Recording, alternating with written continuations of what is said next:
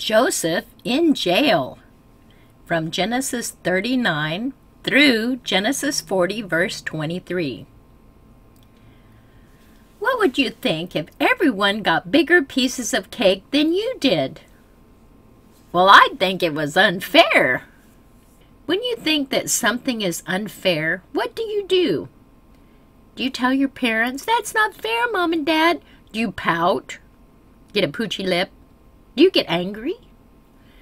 Sometimes things only seem unfair, like when you can't play with a friend until you finish your chores. But other times things really do seem unfair. It seems unfair that some people get diseases and have to go to the hospital, while other people are healthy. It seems unfair that some people are born in rich nations, and other people are born in poor nations. Today we're going to find out how God helps us when things are unfair. When life's unfair, God is there. Joseph had been taken by slave traders from his home in Canaan and sold in Egypt. Now he was owned by an Egyptian officer named Potiphar. Joseph was a slave. That's not fair. Joseph didn't speak Egyptian or Arabic. He didn't know anybody. He was totally alone. He was a young man who'd been treated like a prince until his brothers threw him into a pit and sold him. That's not fair. It seems like Joseph was in a really unfair situation. Let's hear the other side of the story. And the Lord was with Joseph, and he was a prosperous man, and he was in the house of his master the Egyptian. And his master saw that the Lord was with him, and that the Lord made all that he did to prosper in his hand. That's from Genesis chapter 39. That's fair. This was pretty amazing. Joseph didn't even speak the language, but God was with him.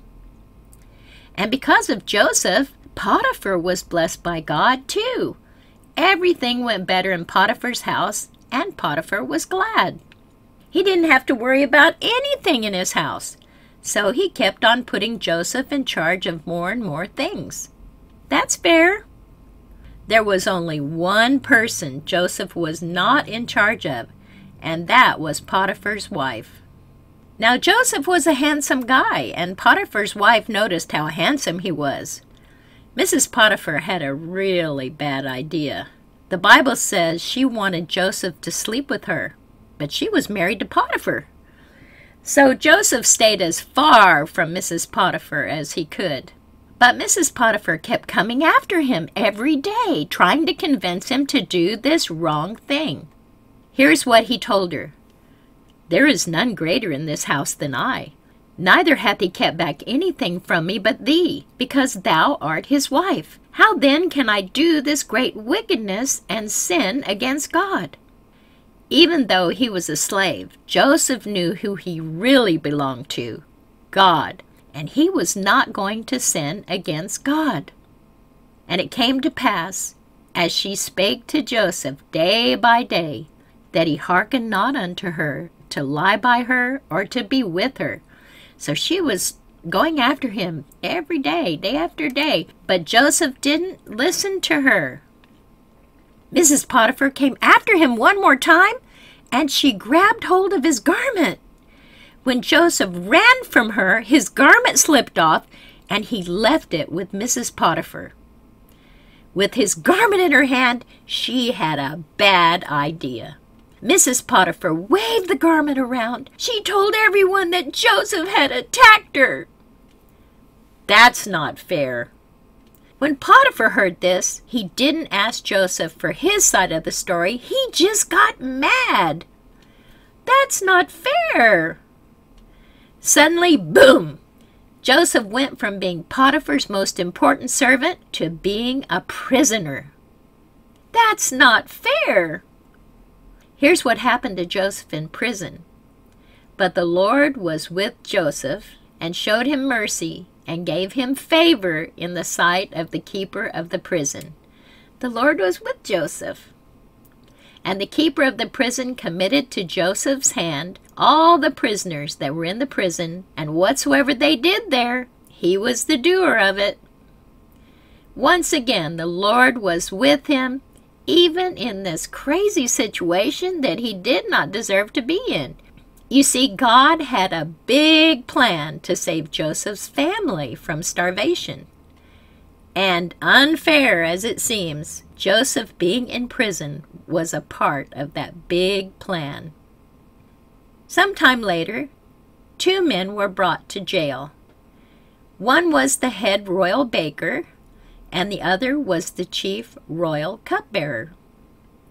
One night, both of these men had very strange dreams.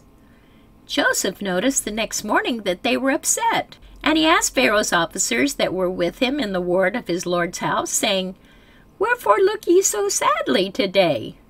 And they said unto him, "We have dreamed a dream, and there is no interpreter of it." And Joseph said unto them, "Do not interpretations belong to God? Tell me them, I pray you." Joseph listened to the cupbearer's dream. "In my dream, behold, a vine was before me, and in the vine were 3 branches, and it was as though it budded, and her blossoms shot forth, and the clusters thereof brought forth ripe grapes. And Pharaoh's cup was in my hand, and I took the grapes, and pressed them into Pharaoh's cup, and I gave the cup into Pharaoh's hand." Joseph listened to the cupbearer's dream. He told him what the dream meant. In 3 days, the chief royal cupbearer would get his old job back. And then Joseph added, "When this happens, and things are going well for you, please remember me. Please return my kindness, and mention my situation to Pharaoh. I've done nothing to deserve being in prison." "That's fair." When the chief baker saw that the interpretation was good, he said unto Joseph, "I also was in my dream, and behold, I had 3 white baskets on my head. And in the uppermost basket there was of all manner of baked meats for Pharaoh, and the birds did eat them out of the basket upon my head." Then Joseph told the baker what his dream meant too, but it was not so pleasant. In 3 days, Pharaoh was going to have the baker killed. Sure enough, 3 days later it was Pharaoh's birthday, and indeed he did send for both men from the prison, and things happened exactly as Joseph had said they would. The chief royal cupbearer did get his old job back, and after that, every day he served the Pharaoh his drink close enough to talk with Pharaoh whenever he wanted. But the head royal cupbearer did not remember Joseph. He did not mention Joseph's situation to the Pharaoh. That's not fair. But that's not the end of the story. God's big plan was working just perfectly, even though Joseph couldn't see yet what God was doing. Joseph lived through many unfair things, but God was with him even when he was put in prison. When unfair things happen and we feel unhappy or discouraged, we can remember that God is with us and will help us too. Here's our verse today, Isaiah 41:10. "Fear thou not, for I am with thee. Be not dismayed, for I am thy God. I will strengthen thee. Yea, I will help thee. Yea, I will uphold thee with the right hand of my righteousness." Isaiah 41:10. Let's say it together. "Fear thou not, for I am with thee. Be not dismayed, for I am thy God. I will strengthen thee. Yea, I will help thee. Yea, I will uphold thee with the right hand of my righteousness." Isaiah 41:10. God's word tells us that He is always with us. He will encourage us and help us even when people treat us in ways that we don't deserve. We all experience unfair things. Sometimes these things aren't big problems, like when we get a smaller piece of cake than someone else does. Other times, though, unfair things can be really big problems. But no matter how hard things get, God doesn't want us to be afraid or upset. He's with us and He will help us, just like He helped Joseph. Let's think about our lesson today. Joseph's life was filled with unfair things. The same is true for God's very own Son, Jesus Christ. Jesus was unfairly treated when He was crucified by the very people He came to save. But just as God used the unfair things in Joseph's life to save Joseph's family, He ultimately used Jesus' death and resurrection to bring salvation to all who believe in Jesus. Just like God was with Joseph in his hard times, God was with Jesus and brought him back to life. God used this very unfair thing to rescue everyone who believes in Jesus. No matter how unfair something is, God is with us and helps us. So here's our big idea today. Even when life is unfair, God is with me and helps me. Can you say that with me? Even when life is unfair, God is with me and helps me. There will always be things in life when something unfair happens, but we know God will help us. We can pray and ask for God's help when things are unfair. This week, let's talk to God about the unfair things that happen, and then watch for ways that He will help us. Remember, even when life is unfair, God is with me and helps me.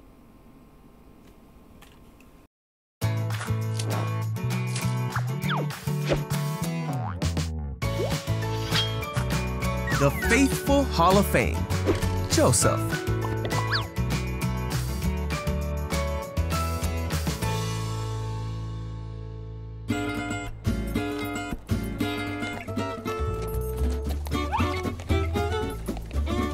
This is Joseph.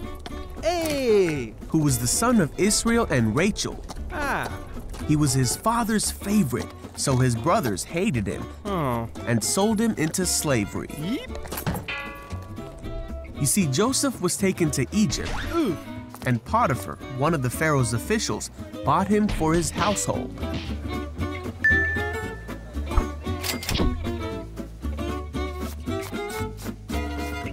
God was with Joseph, and he did well in Potiphar's house. Oh. Potiphar saw that God made everything Joseph did a success. Aha! So he put Joseph in charge of his whole house. Yeah! And God blessed Potiphar's house because of this.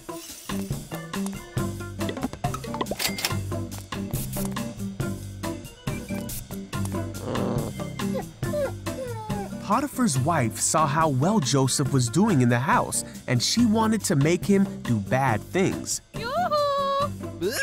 Joseph ran away from her because he wanted nothing to do with someone who would try to make him do the wrong thing. This made Potiphar's wife angry, and she wanted to be rid of Joseph. So she lied and made Potiphar believe that Joseph had done the bad things that she wanted him to do. Potiphar burned with anger against Joseph and sent him to prison.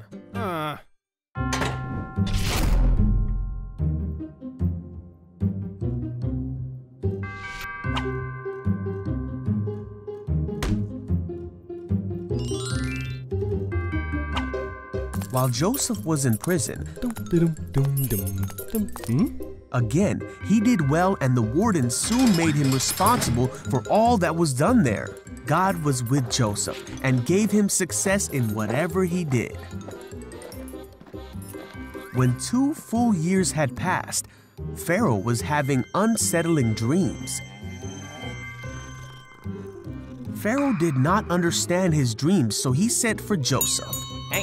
Pharaoh asked Joseph to tell him the meaning of his dreams. With God's help, Joseph told Pharaoh that the dreams told of what could come in the future, and he explained all the dreams to the Pharaoh. Pharaoh believed that what Joseph was saying was true.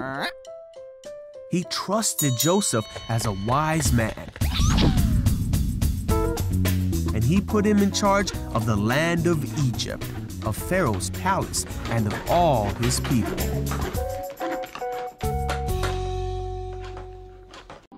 Things were going great for Joseph. Right over there. Until one day, Potiphar's wife tried to trick him. When her tricks didn't work, she told lies about Joseph. And Potiphar believed her. God!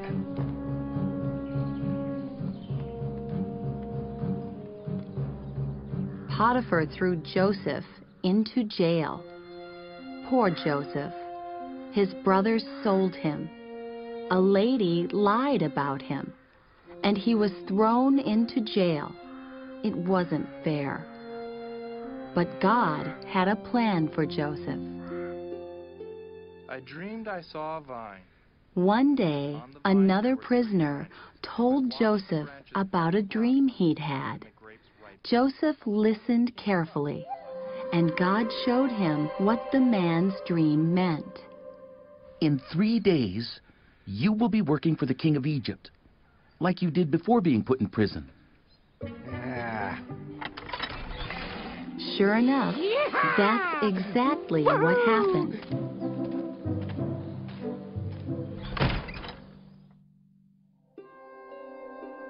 Another prisoner dreamed he had 3 baskets of bread that he had baked for the king.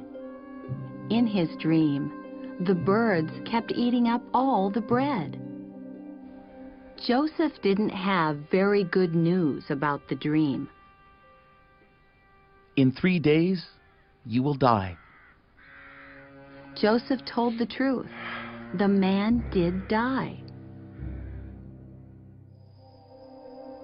One night, the king of Egypt dreamed that 7 skinny cows came from the river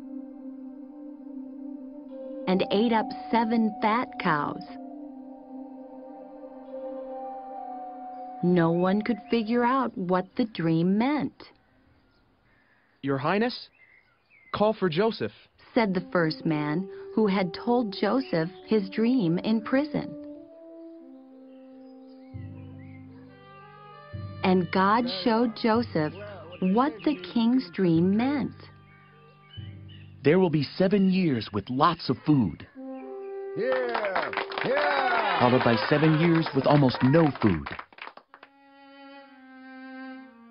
The king knew that Joseph was right.